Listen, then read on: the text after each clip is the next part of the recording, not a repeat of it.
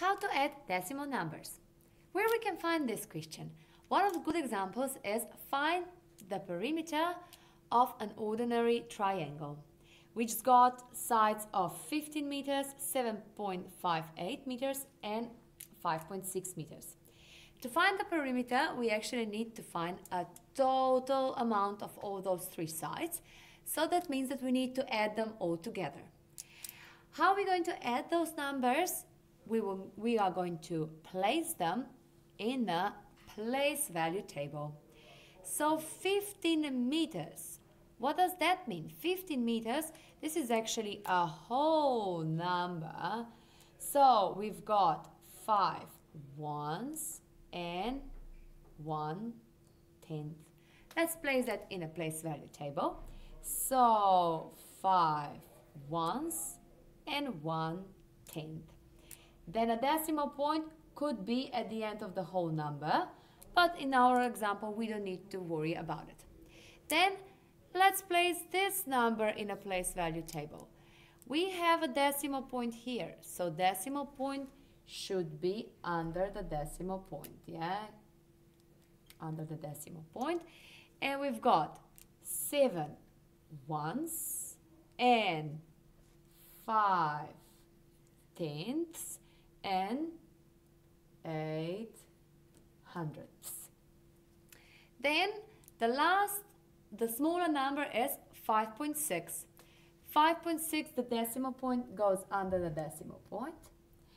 On the left hand side we have 5 ones, and on the right hand side we've got just 6 tenths. Then we can actually say, okay, we can maybe add zeros at the end of those numbers just to make sure that they are all the same length. And why are we allowed to add those zeros at the end? Because we don't change the value of the number. In case that you have $15 on your bank account will be always written 15.00. But that actually means that you've got just $15 on your bank account. So now, let's go back to our question. Let's add all those three numbers together. And we go from the smallest place value, add the column by a column. 0 plus 8 plus 0 will give us 8. Then we finished with the column of hundredths. We continue with column of tenths. 0 plus 5 is 5, plus 6 is 11. 1 goes here, and 11 is made out of 1, 1, 11. And we carry over 1 to a next place value. Then we continue. 1, which one we carrying over?